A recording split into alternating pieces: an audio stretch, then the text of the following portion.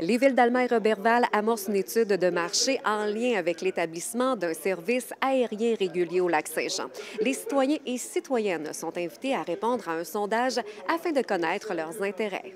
Roberval ont un aéroport exceptionnel aussi, avec une belle niche pour eux aussi. Mais il reste qu'on veut accélérer, on veut la rendre encore plus utile. Eux avaient commencé un travail dans leur secteur et nous, avec la CIDAL, on a conclu qu'il fallait se joindre à leur démarche. Il y a un engouement présentement pour redresser la situation dans le service aérien régional. L'Abitibi-Témiscamingue est dans ça, la Côte-Nord, la Gaspésie, Lac-Saint-Jean aussi. Et puis là, on a regroupé nos forces avec Roberval, qui est un aéroport important. Alma, c'est la même chose, pour être capable de comprendre comment notre clientèle veut voler avec les avions. Nous, ce qu'on dit au niveau régional, l'aviation n'est pas un luxe, c'est nécessaire pour rejoindre les grands centres avec des temps normaux pour des entreprises. Alors, tout ça mis ensemble, on a décidé de se regrouper et de faire une étude. Cette étude a pour objectif d'évaluer la demande pour une desserte aérienne régulière à partir des aéroports d'Alma et de Roberval vers une ou plusieurs destinations québécoises. Le sondage est destiné à la population et aux entreprises.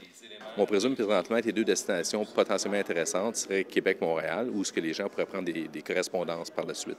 Donc ça, c'est le genre de questions qu'il y a à l'intérieur. Comme vous avez mentionné tantôt aussi, les heures, les journées. On leur demande aussi, une des questions du sondage, c'est de voir si les gens seraient intéressés ou ce serait quoi leur intérêt à participer à un genre de membership, là, si on voulait, là. Puis aussi si les gens seraient prêts à acheter des billets en pré-vente. Donc c'est le genre de questions qu'on pose, pour nous donner un peu plus d'informations pour aller de l'avant avec la prochaine étape, s'il y a une prochaine étape, là, évidemment. Le maire d'Alma souligne aussi l'importance du transport aérien pour le développement économique régional et le tourisme. Il y a un touriste d'aventure qui, généralement, va utiliser l'avion et l'hélicoptère pour se rendre dans leurs défis d'aventure, dans la grande nature. On a une région parfaite pour ça. Alors, on pense qu'il y a, dans le futur, il y aura un volet touristique si on est capable de les intéresser avec des coûts raisonnables de billetterie. Et à partir de là, si on est capable de remplir les avions, tout est possible. Il faut être capable de faire nos trajets aériens avec des coûts de billetterie raisonnables. Au moment où on se parle, on peut aller plus facilement à Cuba à moins cher que de partir de Bagotville ou d'Alma ou de Roberval à Montréal. Alors, il y a de l'incohérence énorme dans ça.